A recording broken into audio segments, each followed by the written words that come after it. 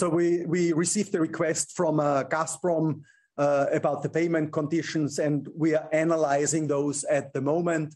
And we are trying to find sanction-conformed solutions, how to bring this forward. We're in the middle of this work, and at this point, I can't comment on what the outcome will be of it.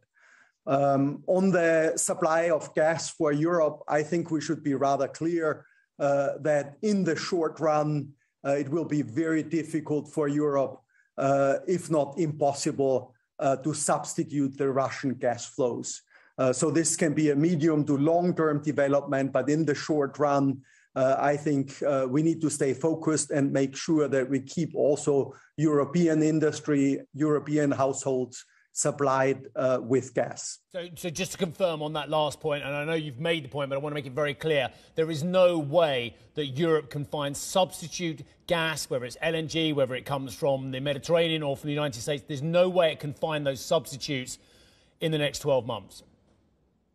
It depends a bit country by country. Of course, some countries have this possibility, but if you look at the total European picture, the quantities just work out in such a way that we will not be able to substitute in the short run the full quantity with European production or imports from other sources.